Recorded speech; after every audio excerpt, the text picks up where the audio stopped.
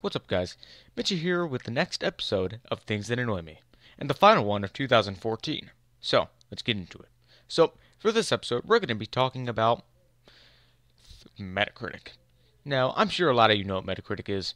If you don't, it's basically a website where you can look up reviews, user reviews, critic reviews of games, movies, TVs, music, and pretty much it's those four categories. Now, what annoys me about this website is how stupid it is.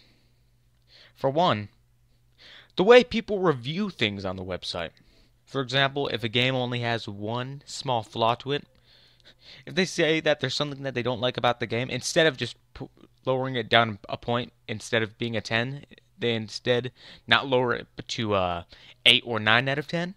They lower the score of the game down to a 0 out of 10 because of one small flaw. Oh, I don't like this thing about the game. Yeah, this is a pretty big problem. Well, it's not that big. I'm just over exaggerating, but you know what I mean. I think it's pretty annoying. So yeah, I'm gonna give it like a 0 out of 10. Like what? This game's the same as the last one. 0 out of 10. So it shows that a lot of users there, in fact, no, a majority of users, don't know how to score games. Another thing, it's littered with fanboys and fangirls. Back when Destiny first came out, there was reviews about it being like, someone gave it a 10 out of 10 on Xbox One, but a 0 out of 10 on PlayStation 4. Because of how biased they are toward Xbox and how much they hate PlayStation. Because of how much of an Xbox fanboy or fangirl, yeah, this was a girl, how much of a fangirl they were. So yeah, pretty much no one knows how to review or score games at all. They'll say things like, this game is shit. 0 out of 10. They'll even hate on a game like Call of Duty without even having any facts to support what they're saying.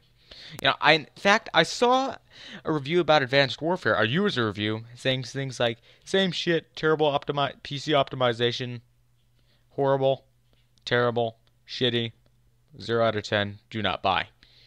I think that's literally all it said. Nothing to back up.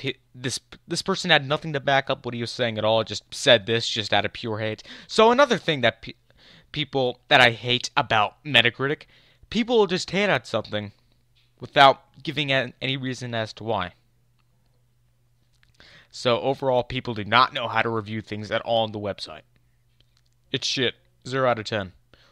And sure, I didn't play it, but I'm still going to review it. What? You can't just review something when you don't play it. Okay.